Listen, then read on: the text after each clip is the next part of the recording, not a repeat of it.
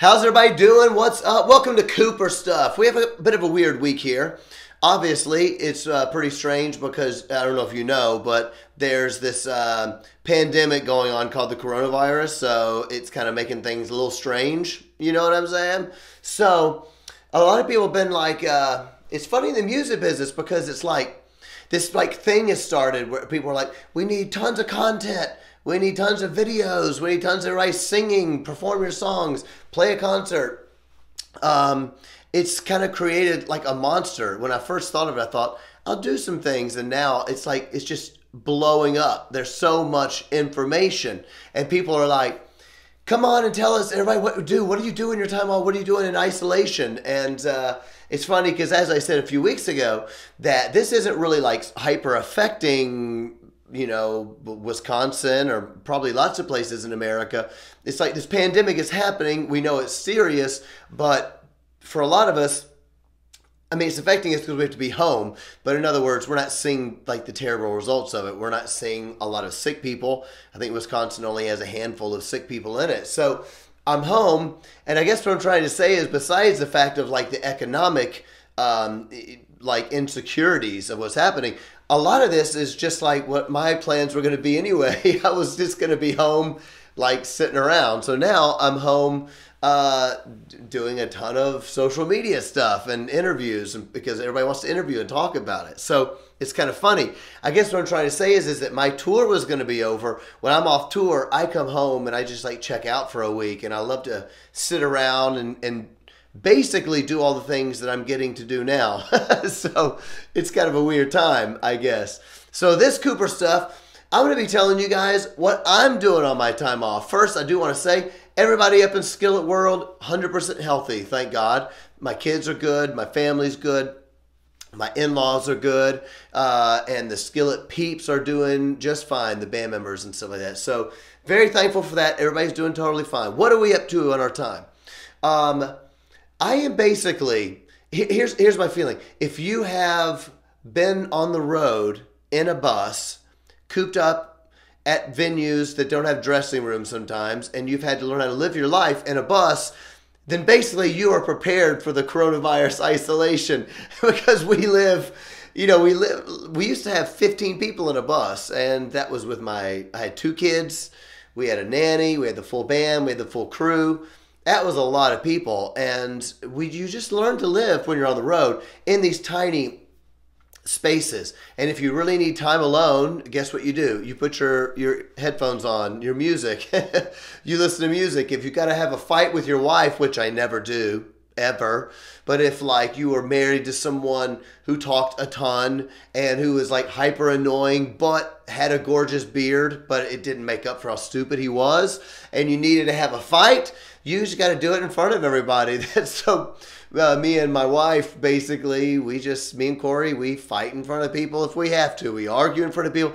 We make business decisions in front of people. Basically, if you lived on the road in a bus, you are totally prepared for coronavirus. So what I want to encourage people before I jump into some of the things I'm doing is I want to encourage people, if you're sitting at home and you're like, I'm bored, I don't have anything to do, this sucks, I want to encourage you to live your life like you are on the road full time.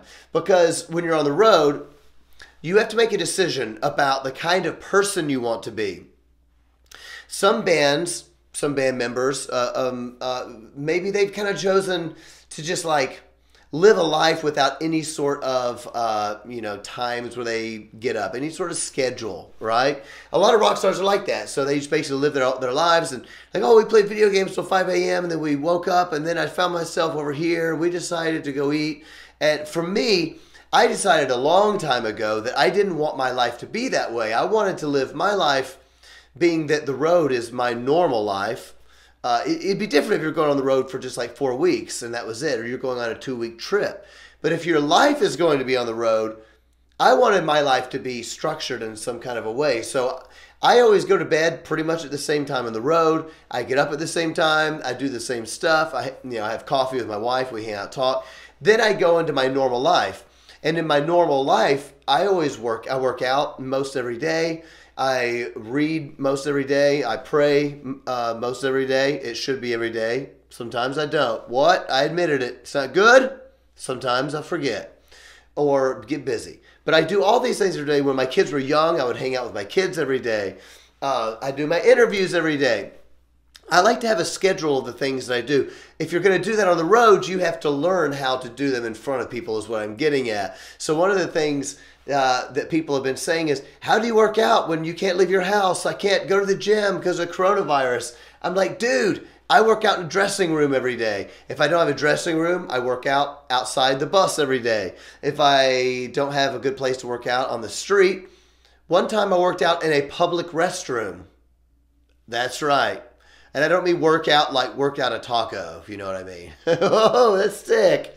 I'm not talking about that. I'm talking about actual working out in a public restroom. I did that on the road. When we were on tour with Nickelback, I remember working out in the hallway a few times because we were in Europe.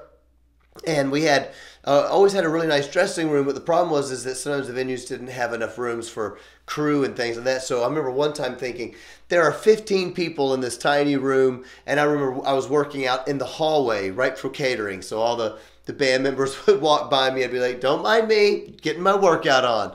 How do you work out if you don't have any weights? There are tons of ways you can work out, guys. I like to carry DVDs. Some of my favorite workout DVDs was called T25. T25 was awesome with Shaun T. Shaun T's probably more known for a workout series called Insanity. But Insanity is just insane. You know it. It really is, though. Insanity is just too much. But T25 is perfect. 25 minutes. You don't have to have weights. You don't have to have I say bands like, those stretchy bands.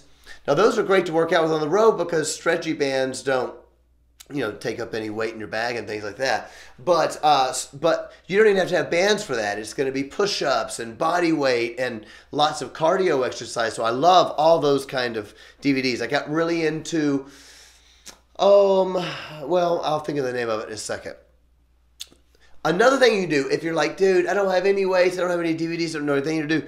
I read something a few years ago that I put into practice that's actually pretty awesome. If you just do 30-second blast of anything that is like high heart rate, okay? Anything you do for as fast as you can for 30 seconds, you'll burn a ton of calories. This is going to sound stupid to some people, but if all you do is run in place as fast as you can for 30 seconds, then you take a 30-second break, then you hit it again. So you just do this in 8 different consecutive things.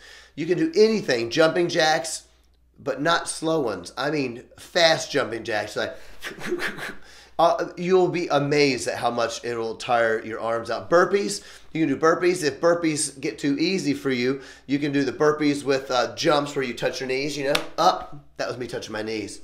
Up. It's easier when you're sitting down. Anyway. Any of those things will work. Sometimes I even do, have you ever seen the exercise? What do they call them? I think they call them like ropes or whatever, like where you get the, 2 ends of a rope and it's wrapped around something and you do it like this. Even if you don't have a rope, if you just do that, you will find it'll work your arms really well. So sometimes on the road, I'll do anything I need to do. So what I want to encourage people to do is this. Don't treat this time at home as if you're going on like a 2-week tour. What I mean is when you go on a 2-week tour, maybe you don't ever get into a routine. You just sit around playing video games all day, eating too much pizza, and in the end, you feel really chaotic and really stressed because you never got into a routine. And a lot of people on the road, that's why they end up doing like substance abuse and things, because the road has a way of making you not realize like what time it is, where you don't know what city you're in half the time. People end up they just feel like totally adrift. It's actually better for you as a person, even scientifically, to put yourself inside of boundaries. It'll cause you to be more disciplined. So I want to encourage people this. When you're at home during this coronavirus isolation, bored, put yourself into boundaries and say, you know what, even if I can't go and do the things that I want to do, even do some things I need to do, I'm going to put myself in those boundaries, and it is going to cause me to have discipline and to meet goals, okay? So working out, I always find, is almost like step 1 for me to get myself motivated. Not everybody feels that way. It might be silly to some people, but I always find if I'm motivated to work out, then I can do anything. You get up, you do what you need to do. That workout helps me. It helps me be disciplined in other areas of my life. Might sound cheesy to some people. Some of you might be like, I totally get that, man. So for me, I do that. Let's see, what else am I doing in my break? I am excited, and I would like to make an announcement to you. I finally finished my book. I've been writing a book for about 4 months, and I finally finished it this week. I only had 1 chapter left, but then it took me about 5 days to go back. And basically, when you finish the book, you go back and you read early chapters, and you're like, oh my gosh, that's so stupid, you idiot. And then you go back and you change stuff. That's what I've been doing. I do not have a publisher, so I don't know when it's going to come out. For all I know, all the publishers will be like, that's the dumbest thing I've ever read. Could happen. We'll see. But either way, I wrote that sucker and it's done. I hope to tell you more about it soon. But I love to read. Reading is one of my favorite things to do. So I was planning on being home after tour, and I was going to have 2 weeks of reading to catch up on a lot of the things I've been studying. I would encourage people, because I know a lot of people don't love reading. If you're someone who doesn't like to read, maybe you even feel, if it makes you feel like, dumb because you don't like to read, one of those people like, I feel so stupid. And I want to tell you guys, I hated reading until I was about 30 years old, which I'm only like 28 now, if you know what I'm saying. You know what I'm saying? But I really hated reading when I was a young person. Never thought I would like it. I used to always be like, how do people just sit around and read? But I love it now. And I'm going to show you some of the books I'm reading, because people always ask me. So if you're someone who doesn't like to read, hey, you could change in your older life. If you're somebody that says, it's not that I hate reading, but I can't pay attention, maybe that's your problem. I could never pay attention when I was reading. I would start going through all the lists of all the things I had to do. So I learned to read by going in short blasts. So maybe that helps you. In other words, I would read for 10 minutes, maybe 8 minutes. That's my attention span. I'd read for 8 minutes. And then I would take a break for 10 minutes just to get my mind, set, and then I would start up again. Eventually, I just got to where I could read for really long periods of time. So I like to read all sorts of things. I mainly now enjoy reading theology, philosophy, social science, culture, things like that. I do still read fiction, though. So I will start with you guys. This is a great time if you like to read, and you have, if you like to read, I don't know if you're like me, but maybe you go on Amazon or you go to Barnes & Noble and you buy like, oh, I'm going to totally get into reading, and you buy like 5,000 books and you've never cracked any of them open. This is a good time to go, I'm sitting around not doing anything else anyway. Years ago when I started reading, I went and bought all the classics, and a lot of them I never had time to do. So this is George Orwell's Animal Farm. Can you see that? Boom. This is a classic. I like George Orwell quite a lot. He wrote a book called 1984 that I really love. That was one of those like creepy prophetic books that was written so long ago, but you read and you go, oh my gosh, that's the time that we're living in right now. 1984 was very dystopian future, but it speaks a lot about like the power of propaganda, the power of media, in fact, a lot of the phrases that we use. If you ever watch politics, or if you ever watch anything to do with like culture studies, a lot of the language that we use sometimes is actually from 1984. I'm assuming you've heard the term Big Brother, and meaning when we talk about the government, sometimes we say, hey, watch out, Big Brother's watching you. That is from the book 1984. He made that up. Another one would be if you've ever heard doublespeak. You're like, man, don't give me doublespeak. That is actually also from 1984. That is a really good one. Animal Farm, I know what it's about and already, but I've never read it. So I'm going to dive into that, because why not? I'm sitting around not doing anything else, but I haven't started it yet. I have just begun reading, again, one of my favorite books of all time. Check it out. Here it is. A.W. Tozer, Knowledge of the Holy. Here, write it down if you want to. Here's how you spell it. A.W. Tozer, The Knowledge of the Holy. This is probably the first, what I would call real theological book I ever read. But I'll tell you why.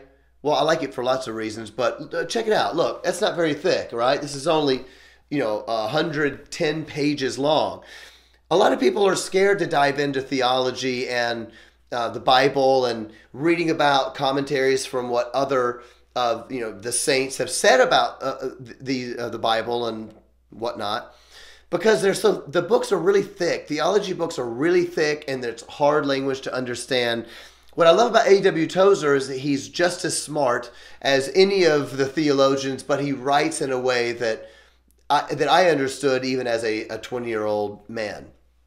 So as I told you guys, I did not like reading until I was about 30 years old. So I had to suffer through reading this book because my attention span was so bad, but I did not have to suffer in terms of the difficulty of understanding it. I recommended this book last year when I wrote a post on getting to know who God is. And the reason this is such a fantastic book is it is on basically the attributes of God. And what the attributes of God are, for people that don't know theology, all the attributes mean is it's basically saying this is who God is. This is the aspects of his personality, of who he is. For instance, the God is omnipotent, meaning that he is all-powerful.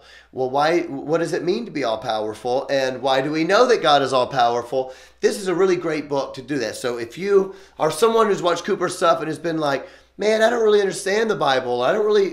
How do you know this stuff about God? How do I find out these things about God? You can get this book, listen, on your Kindle for $1, okay? For $1, you can get it. So if you can't go out to the bookstore, if Amazon stops delivering, go on your Kindle and download it for $1, okay? This book radically changed my life, so check it out. What else am I reading? I'm reading, this is going to make me sound like I'm some hyper crazy reader. I love to read, but the thing is I've been studying a lot. So it's not just that I've been reading, I've been studying. So I normally do not like reading multiple books at once because my attention deficit, I can't take on like 3 books at once is like way too much information. I like to start it and I like to finish it. And I have a rule.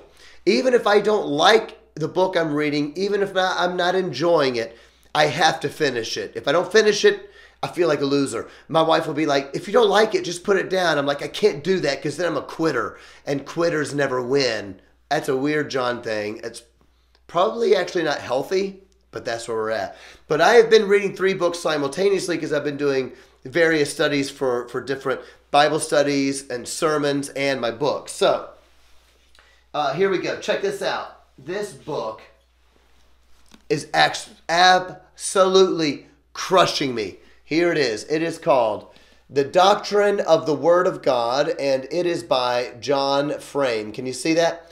The Doctrine of the Word of God. Now, this is a big one. I've only gotten that far in it, which, as you can tell, is not very far. But it's taken me so long, you guys. This book is so really wonderful. If you're into theology and you're into the Bible stuff, it's been difficult to find a really great book on the infallibility of the Bible, basically on the authority of Scripture. Now, there are some really great, there's one classic that everybody really likes, and all of a sudden I can't remember the name of it. I have it upstairs. It's the classic, can't remember the name of it, sorry, written hundreds of years ago. But I find it a little bit hard to understand, to be honest. It's good information, but I need somebody to read it and explain it to me. I don't even mind admitting it. This book, The Doctrine of the Word of God, it has been the best book, the easiest to understand. It's extremely thorough, talking about it on the importance of the Bible, why you know you can trust the Bible. So, I know not everybody's going to be into reading a book that thick, but if you're somebody that is looking for one of those, this is actually a series by John Frame. He has The Doctrine of God. It's basically his systematic theology. Doctrine of God, I believe the Doctrine of Man. I can't remember what they are, but that's basically what that is. Moving on, I do love systematic theology in general, and I have just begun Berkhof's Systematic Theology. This is how you spell his name in case you want to know what it is. I really love this. Now, a lot of people might not like it because it is Reformed theology, but I've gotten pretty far in this book, as you can tell. I've been crushing it, reading 3 sections at once, but I'm really liking it. What I will say about this book, even if you as a Christian don't subscribe to all of this particular line of theology, which I know a lot of people won't, what I like about this book is that he explains he explains the arguments of others' theology. So as we're looking at things that maybe some people might disagree on, he explains simple versions of the different lines of thinking, and I quite like that. Okay, last book that I am reading right now. This is not a Christian book. This is a social science book. It is called Human Diversity. Excuse me, Charles Murray. And this is, you can say, Biology of Gender, Race, and Class. I'm reading this book because I get a lot of questions from people about all sorts of social issues and cultural issues. And look how far I've gotten in that one. And boom, I've been crushing this one. This, in my opinion, is quite a difficult book to read. I like culture studies, but this guy is so far above me. But it's still very good because we're living in a really crazy time. And I find as a Christian, what matters is what the Bible says as a Christian. But I also like to understand where science is at on certain topics, because we have to learn how to bring our faith to the issues of the world. We can't just deny that there are issues and confusion in the world. Now, I'm not saying that the world should, define what I believe. The Bible tells me what to believe, but we should understand where those issues fit in to our faith. And a lot of people have been asking me, even in my friendships, great friends of mine, what do we do about A, B, and C? Even as parents, what do I do when my kid asks me A, B, or C? And so I've been reading that, and it's been quite a good time. So if you are at home and bored to tears, you need some good books, recommendations. Those are the books that I am currently reading. Mainly what I want to encourage you on, though, is this. If you are a Christian, even if you're not, but I'm especially challenging Christians. If you are not a Christian, excuse me, I just said that. Sorry. If you are a Christian, then guess what you should be doing at home? Read your Bible, man. The Bible is so wonderful. Check it out. You're at home for coronavirus. Oh, God, I don't have anything to do. I'm bored. What do I do? Wouldn't it be really super cool? I'm going to say a cheesy analogy, but here it goes. If you could get on the phone and talk to somebody really, really important, your favorite celebrity, like, I don't know, Skillet. Oh, just kidding. Get on the phone and talk to whoever it is that you think's super awesome and have a conversation.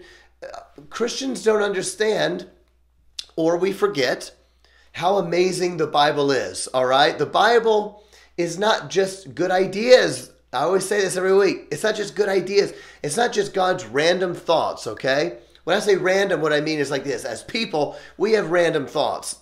Not everything that I say to my kids is amazing. What? Duh.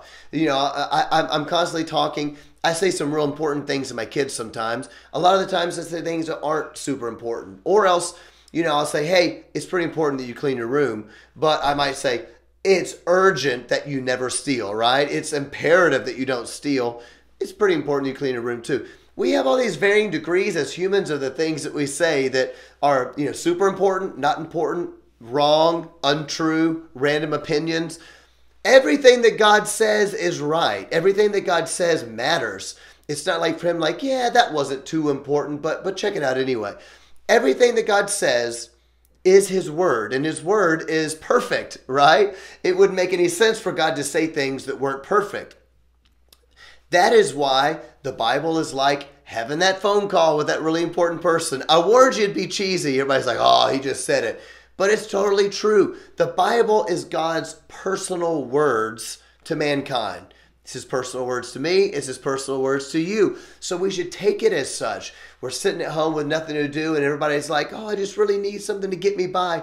Crack open the Bible, wipe the dust off of it, and enjoy what God has to say to you. He has so much to say to you in way of hope. There is no reason for us Christians to be at home feeling absolutely hopeless when the Word tells us to trust in God. That's what the Bible says. Trust in the Lord with all of your heart. Do not lean on your own understanding. God gives us really great things, words that make us have hope in who he is. Make us have hope that he's in control. Remind us that even when times are hard, that our God loves us with passion. That reminds us even when the coronavirus comes in and wrecks all of our plans, that he has a plan and that whatever he does is going to be right and good and according to his purpose, and we get to fit into his purpose. Isn't that really cool? The Bible will remind you in times where you are scared to put your trust in God, that you don't need to live in fear. There's a Bible verse that says that. God does not give us a spirit of fear, but he gives us a spirit of power, love, and sound mind.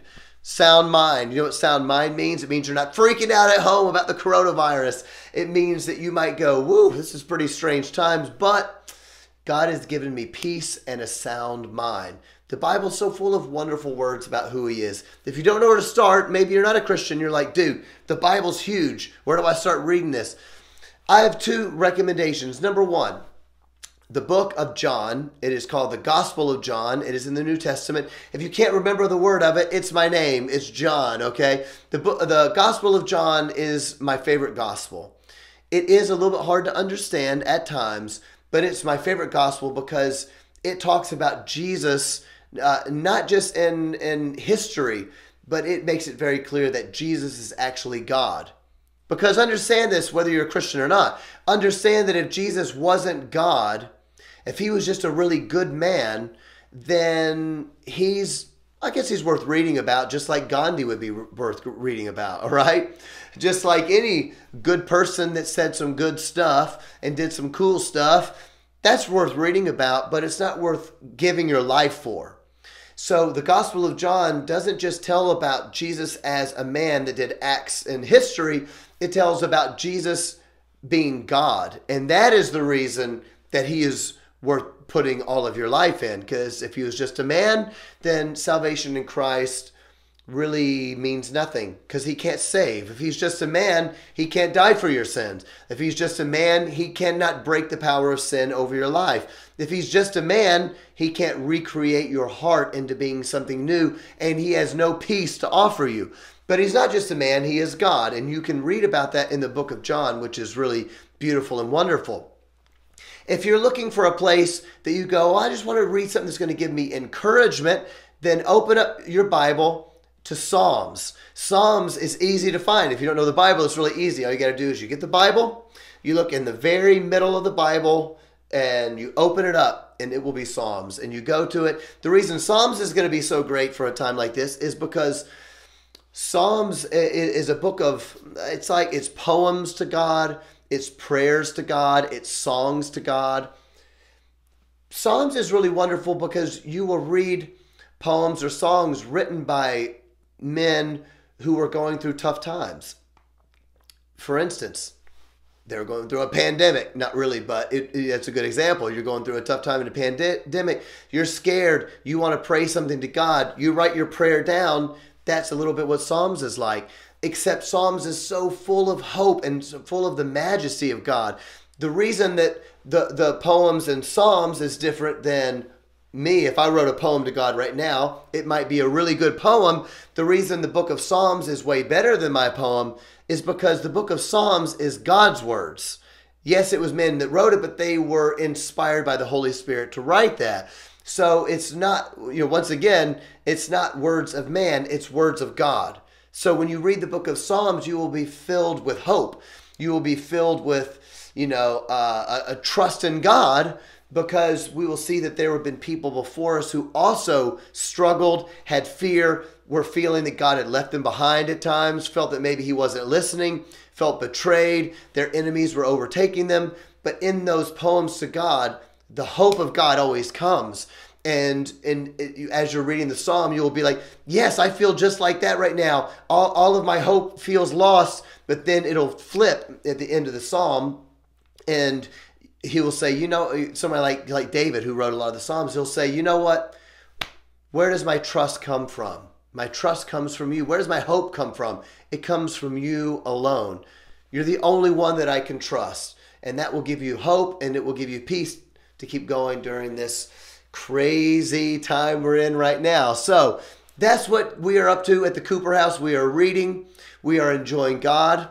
We are making food together. We're having fun together. We're laughing together, watching TV together.